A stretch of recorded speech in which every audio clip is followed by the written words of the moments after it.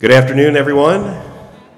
For those of you watching on Facebook Live, I'm Alex Martins, the CEO of the Orlando Magic, and we would like to welcome you to the fabulous Advent Health Training Facility for this very special day. We'd like to welcome our entire Magic staff who is here, our season ticket holders in attendance, our corporate partners, and members of the media. This is an extremely exciting day in the history of the Orlando Magic. And we are excited to have members of our Orlando Magic ownership group that are here with us today. Our chairman, Dan DeVos, and his son, Cole.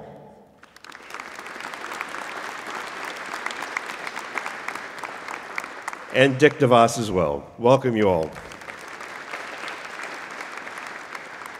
We're also excited to have our great partner from Kia Motors, Percy Vaughn, the director of the Southern Region of Operations from Kia America, who we'll be seeing here shortly.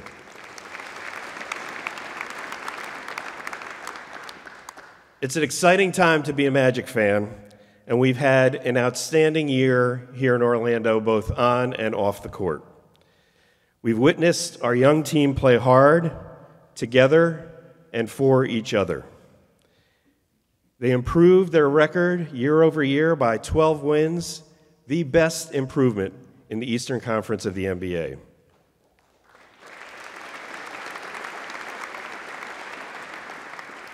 And of course, our year was also highlighted by opening this amazing facility with our partners from Advent Health, this Advent Health training facility. For the 8th straight year on the business side of our business, our great business team led the NBA in group sales for the 8th year in a row.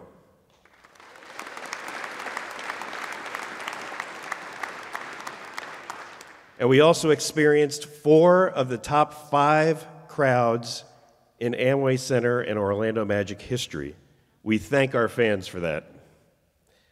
Also, our TV ratings were up 112%, and we topped the 10 million mark in social media followers, leading to a 9th place ranking in the entire NBA for our social media.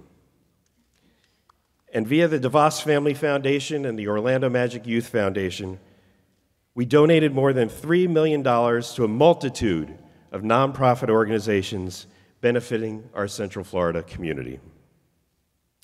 Today is another day for the history books. Today we celebrate Paolo Banchero. Selected as the #1 pick in the 2022 NBA Draft, Paolo played and started in 72 games this season, averaging a team-high 20 points, 6.9 rebounds, and 3.7 assists per game. Paolo led all NBA rookies in scoring and minutes played, while also ranking among rookie leaders in rebounding, assists, free throw percentage, steals, and block shots. Paolo became just the 6th rookie in NBA history in the last 50 seasons to average 20 points, 6 rebounds, and 3 assists per game. He scored more than 20 points 40 times during the season and over 30 points 6 times this season, the most by any NBA rookie. The 40 20-plus games were the 2nd most by a rookie in team history and tied for the 5th most in NBA history for a rookie age 20 years or younger. Paolo was named the Kia NBA's Eastern Conference Rookie of the Month 4 consecutive months from December of 2022 through March and April of 2023, joining Shaquille O'Neal as the only players in franchise history to win the honor 4 straight times. Finally, Paolo joins Shaquille O'Neal and Mike Miller, his agent, who is with us here today, as the only Orlando Magic players to ever have been named NBA Rookie of the Year. Let's turn our attention to the screens for a brief video of Paolo's incredible rookie year. #5, Paolo Banchero. Yeah, show me my opponent. Top spot, I want it. My grind, I'm on it. Can't stop, keep going. One and only, can't clone me. Stolen by Paolo. He's off and running. 'Cause this is my Big man dunk. Paolo Banchero. Banchero cross It's a big-time dunk. I'm along for the ride, cause I'm headed to the top with it. Going is my only option. Cause this is my moment. Paolo at the buzzer. He got it. Cause this is my moment.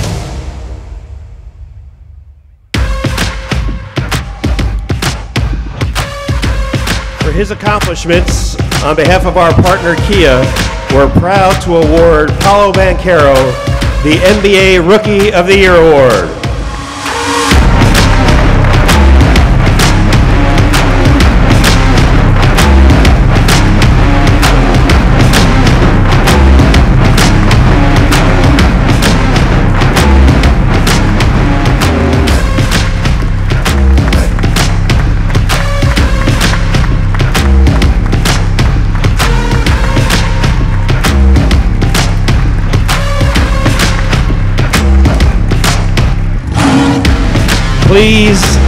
Please join me in welcoming, representing Kia Motors America, Percy Vaughn, to present the 2022-2023 Kia Rookie of the Year to Paolo Banchero.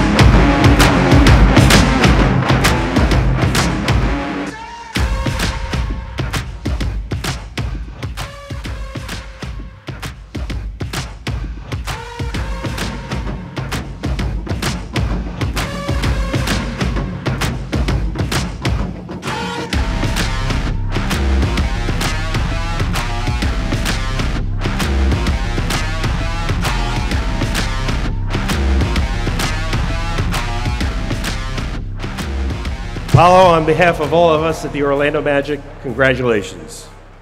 We'll now turn it over to the voice of the Orlando Magic, David Steele. David? All right.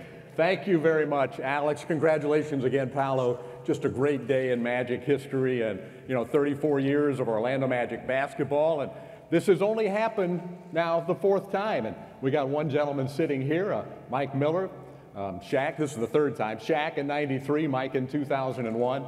Of course, Shaq got all first place votes except two, and the same number that Paolo got here. Mike, you were very dominant, but not quite at that level. I looked it up. 75 first place votes. That's a dominating vote. So Paolo and Shaq a little higher, but well done, Paolo Banchero. What are your impressions of your first year? How much does this award mean to you?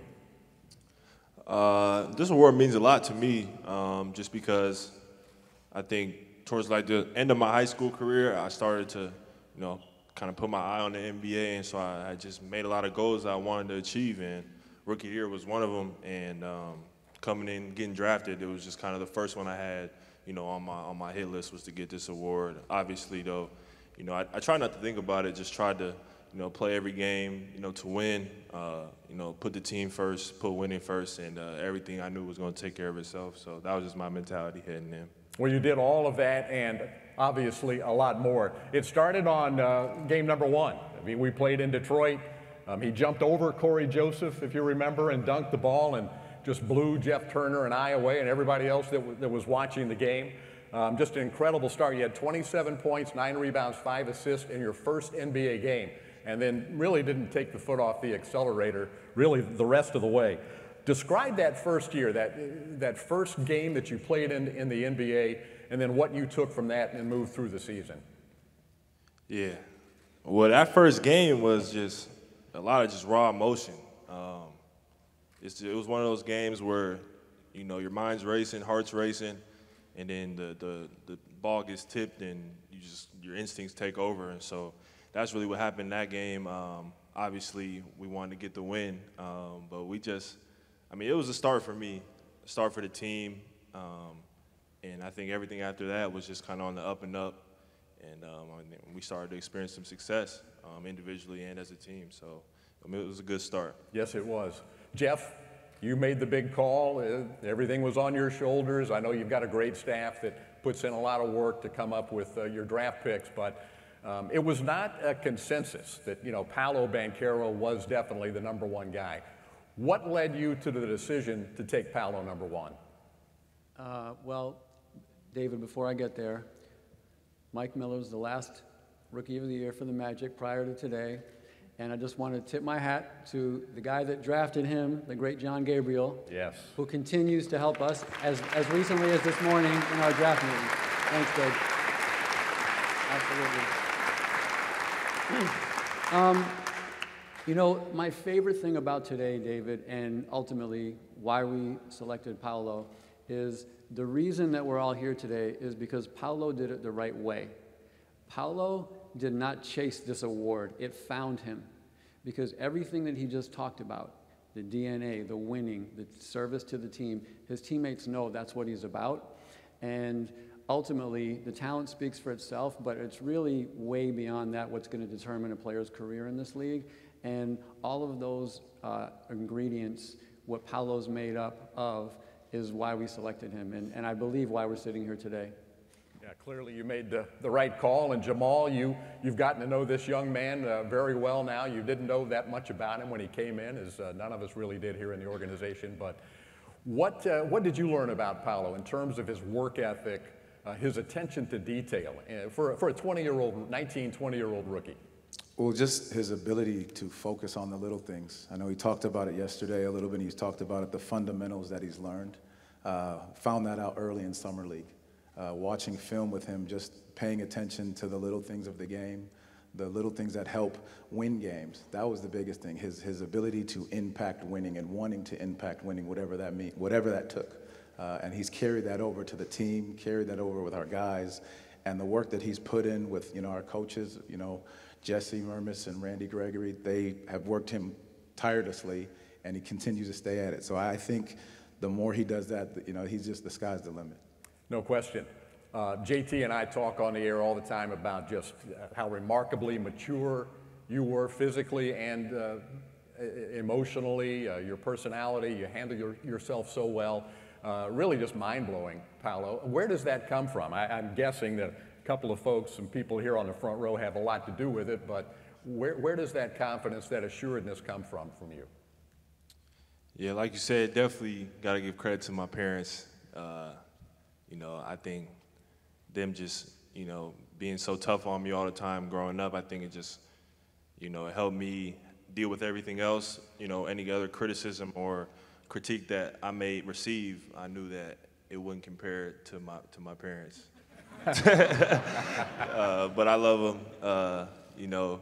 My mom, especially being a basketball coach, she held me to a high standard and didn't settle for anything less, didn't let me settle for anything less. And, it just taught me how to, when no one's watching, you still got to work just as hard as you do when you're in the game and there's hundreds of thousands of people watching.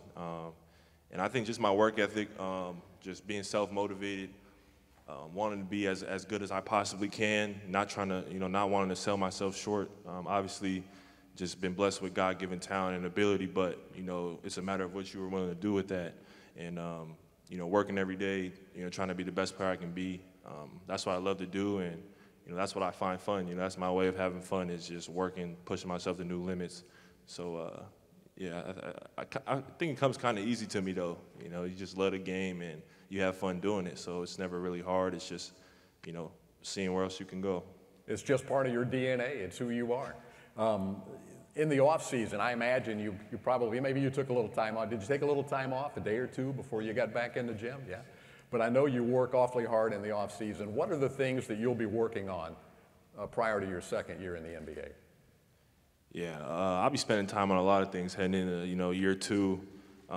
Obviously, it was a great year, got Rookie of the Year, but as Coach Mose knows, all my guys right there, Mike, there's 1,000 things that I want to work on and I'm willing to work on, whether it's, shooting, conditioning, getting in even better shape, getting ready for next year, and then just watching more film, trying to become better, learn the game more. just do any little thing I can, eating better. You know, just experiencing my first year, you know, a lot of it was testing stuff out and seeing what works, seeing what doesn't work. So I feel like heading into next year, I'll have a solid idea of, you know, what I need to do and where I need to get better. Well, it's exciting to think about what's going to happen when this young guy gets a year, 2, 3, 4 under his belt, and just a remarkable rookie year. Jeff, Paolo embodies all those things that you talked about that you were looking for in the draft. How important is it, or how valuable maybe is it, to a basketball team when your best player, a young guy, has this much talent, this much desire, he sort of sets the tone in the locker room with his work ethic? How valuable is that? Well, it's extremely valuable. I mean, I think we have a lot of hard workers on this team, and there'll be a good competition for them to outwork one another. And what Paolo has, I think, that's not very common for a player with his kind of accolades entering the league, is Paolo wants the hard conversation, and he wants the hard work, and he wants the mirror. You know, Paolo wants the mirror. And so when you have that approach, and when you are willing to be coached and have a great coaching staff and a great performance staff, I think, you know, then you talk about, when you draft a player, what is his potential, and then the likelihood of realizing his potential. And when you combine those elements, then you say, well, not only does Paolo have great potential, but because he wants those hard conversations, because he doesn't want to be kind of given the easy way out, then you say, like, we believe he's going to reach his potential. And now it's our job to put all the right people around him so he can get there. So that's your job, and Coach, then you take this group and you try to mold it, and you did a great job this year molding this young team, keeping them enthusiastic and playing through the season. You talked about leveling up this year. Tell us your thoughts on what this roster looks like from your vantage point inside the locker room. Well, we've talked about how together they are. It is a tight-knit group. They push each other every single day, but being most proud of how each one of them has grown in their own way. And the reason they grew, because the coaches pushed them, and they allowed us to push them, and they never went too high, never got too low. Early in the season, they just stayed the course. But the biggest thing with this team is the belief system. I think as you walk into the league, and young guys, they get caught into, can they do it? Are they good enough? What does it take? And every single day, they found a belief system and how good we can be. Like texting with guys now, texting with Paolo now during the playoffs, just realizing and seeing the level in which we can get to. And that's the biggest thing with this group, the belief system. And that's why they got better, because they were all willing to put the work in and push each other to get better every single day.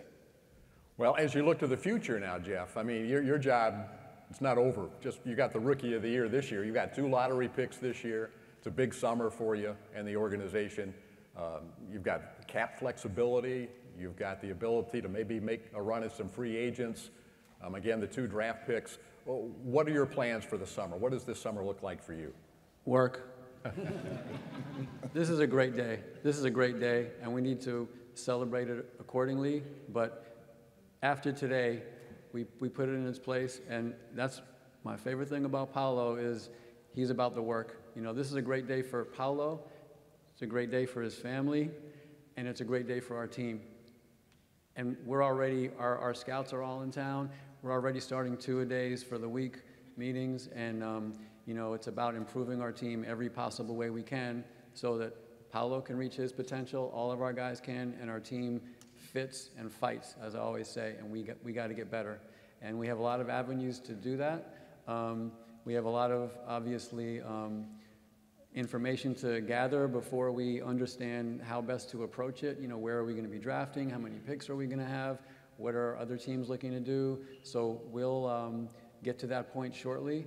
But right now, we are about understanding the draft, trying to figure out the landscape, and really build our organization, the infrastructure of our organization, so that we can put Paolo and his teammates in the best possible position to succeed. Paolo, this year you were in position right there until the last week of the season to get in that playoff tournament. I know you guys really wanted it badly. You worked hard for it. You never quit. You never gave up in that regard. The crowds were great. I think Alex mentioned, what do we have, the 4 of the top 5 crowds in franchise history, which is really remarkable. I think, you know, in some part, certainly a testament to what you brought the basketball team. But how important would it be for you to get, with your teammates, your coaching staff, to get this franchise into the playoffs next year? I mean, I think that's all we're worried about. I mean, just once the season ended, I mean, obviously it was a tough day or whatnot, all the season, you know, being over, but we all kind of looked at each other and kind of gave each other a look like, you know, we know what time it is, we know what has to happen now, through this offseason, through this summer, and then leading up to next year, like, we just got to take everything to another level. Everyone, players, coaches, trainers, like, we just all got to come together even more. You know, I was texting some guys today, just, you know, telling them, like, you know, enjoy the time, like, but let's try to link up and get some work in this summer, because, you know, that's what's going to take for us to get there. And then, I mean, just me being my first year, just watching the playoffs, like, how could you not want to be there? You can just see the intensity, the difference in regular season to playoffs, and, you know, how much more the games mean, you know, how much, you know, more intense the crowds are. Just everything's heightened during the playoffs, and, you know, I think the city deserves it. I know the guys and the coaches here, I think we deserve it, you know, as long as we put the work in. And we're obviously talented enough. You know, we got the pieces. You know, we got more pieces that's coming. So I think everyone's excited, and, you know, we're going to get there for sure. All right. It's an exciting time. That'll wrap up my segment of the program. I think we're going to take questions from the media. Is that right, Joel? You want to take it over from here? Sure. So if the media has any questions, if you could wait for a microphone and state your name and affiliation. Paolo, Dan Savage, OrlandoMagic.com. You're obviously very good at setting lofty goals and accomplishing them, whether it be being the #1 overall pick or winning Rookie of the Year. What does that process look like for you as you're going about setting goals, and what's next up on this list?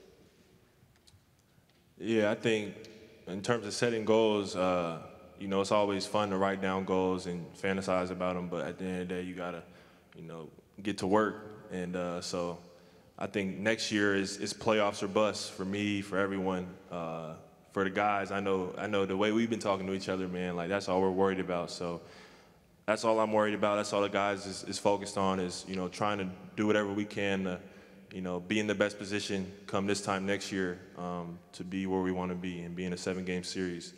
And we know it's going to take. It's not just going to happen. We're not going to be able to coast through the season and, you know, let our talent win. You know, we're going to have to work every day. We're going to have to work during the off season. When it's 3 months until the season starts, you're going to have to be working. So we're all excited, though.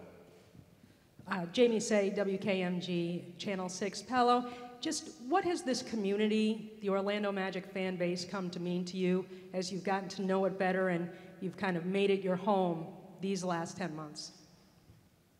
Yeah, they've been really, really supportive and helped me a lot. Coming across the country for me was hard, especially being a pro. It's a lot different than going to college and being away. You know, when you're in college, you're on the campus, and, you know, you got people who can always watch out and kind of look out for you. You know, coming here, you're on your own. And, you know, from the second I got drafted, I could just feel the love and the support, you know, from the city, from the organization, from my teammates, you know, guys letting me know, like, if I ever need anything, you know, they got my back. And so I immediately felt just the family environment here. And walking around the city, I mean, it's the same thing. It's just support. You know, people are so nice and so supportive and just always quick to let you know how much, you know, they appreciate you being here and, you know, what I'm able to do on the court, and, you know, just how much they enjoy watching me. So I look forward to being here for a very long time and building a strong relationship, you know, with everyone in the city.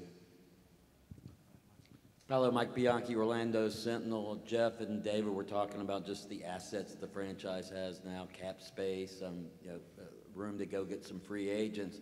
I'm wondering, stars want to play with other stars. What did you learn from Coach K about recruiting, and are you going to recruit some other stars? Careful. No, I mean, Coach K, he taught me a lot of things, but he didn't teach me how to recruit, sadly. So, you know, I'll leave that to, you know, the guys Paolo, Philip Rossman-Reich, Orlando Magic Daily. Was there a moment, whether it's early in the season, whether it's in the middle of the season, where you felt like, I got this, I belong here, or even like this is almost routine being the level that you were at? Yeah, I would never say it became routine. Every game I had to lock in and be focused. The NBA is hard, and just being my first year, I don't think I was able to really ever relax. But I think from the jump, game one, I think I felt that I belonged and that I could be successful. But throughout the season, there was a lot of ups and downs, peaks and valleys, and I just give credit to Coach Mosley, my teammates, for sticking with me and trusting me. And when I was going through those tough times and tough stretches, just pumping nothing but encouragement and just supportive energy. And we ended up getting through it, and they never wavered. So I appreciate it. Cody Taylor, USA Today, Rookie Wire. Coach, from the day he got here, Paolo, just where did you kind of see his growth and how he handled being at the top of every team scouting report? It was interesting because obviously we started the year off with injuries, and so he was running the point, essentially. And so watching his ability to adjust as the game went on, to see the game, to read the game, to facilitate, but not do it in a selfish way. He did it for whatever was necessary for the team. And then we talk about that's his character.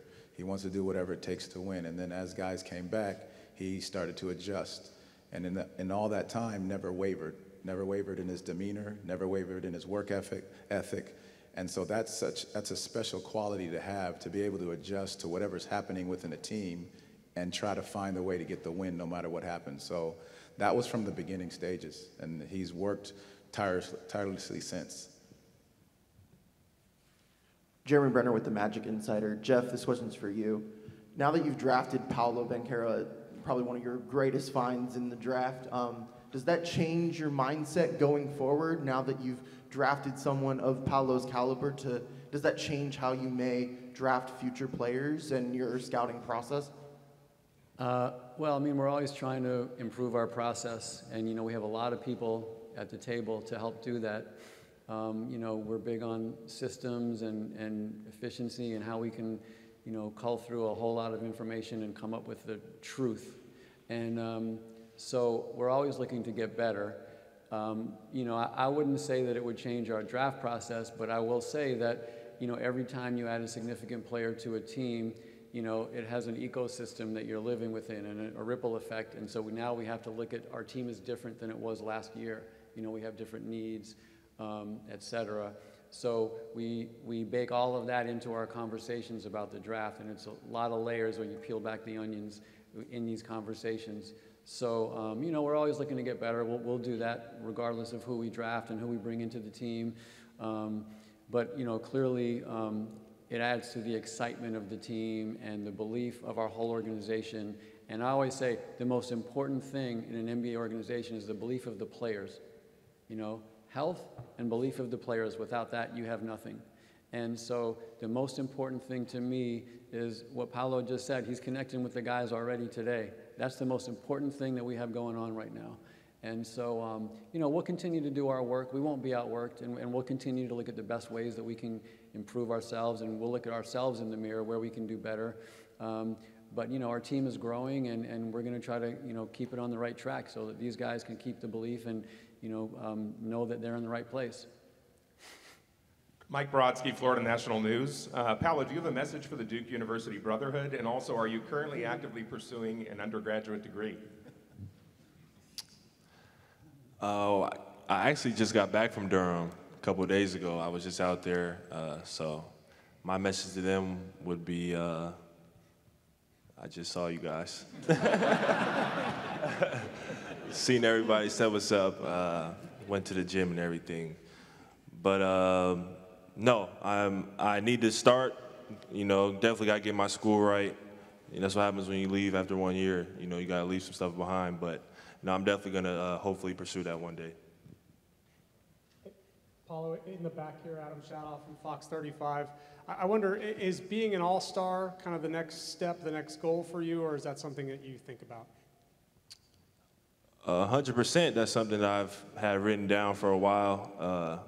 Obviously, that's something that I'd love to do, and I'll be working towards, but obviously team success comes first, and, the more we win, the more everyone, gets on and off the court, so that's always going to be first. Any final questions of Philip? Philip Rossman-Reich again from Orlando Magic Daily. You've talked about how the playoffs are kind of the big focus for you and your teammates. Now that you've been through the NBA grind, what are you seeing or how are you watching the postseason differently than maybe you did before you got into the NBA, back when you were, maybe even a fan? And what does that tell you about where you need to grow your game next? Yeah, no, you definitely see it through a different eye, I think, after playing your first year. I know Coach showed us, clips of postseason play throughout the season and just how much different it is. And then, watching it live now, you can you see it's almost night and day to me, just how much slower the game is in the playoffs. There's a lot less transition. In the regular season, I feel like it's a lot of running and a lot of just kind of run and gun. But in the playoffs, man, it's just slow, walk the ball up, using a lot of the shot clock. A lot of isolation is what I've been seeing. But no, for me, watching and just seeing how, I would have to adjust my game, I think the biggest thing is being more efficient with movements. Just if you watch guys, who are all playing well right now, a lot of guys, they're scoring with, 1, 2 dribbles, catch and shoots, just being as efficient as they can. I think, that's what a lot of guys are succeeding off of right now, and that's just something that I want to get better at. And also, drawing fouls, getting to the foul line. I think that's a good way to, keep yourself in rhythm during a playoff series, and, being able to produce for a 7-game series. You're gonna have to show up night in, night out. So you can't be too high after a great game. You can't be too low after a bad game. You gotta be able to bounce back because you got a game the following day. So, but yeah, I've been locked in though. I've been watching it a lot, so it's exciting. Okay, thank you. Can I just close with one thing? Very poised, very workmanlike young man over here, and there's a reason for that, and I just want to introduce everybody to Coach Rhonda and Mario and Mia. Thank you guys for everything that you've done, and you're the best. Great family. Thank you.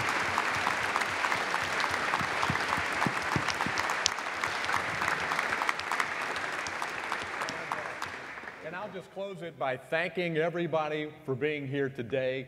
Media folks, we're going to have more availability with Paolo out in front of the Advent Health Center, right back here, back this way. And I think I speak for everybody in this room. We are thrilled about Paolo Banchero being named Rookie of the Year, and we can't wait to see what happens next. Thank you, Paolo. Congratulations.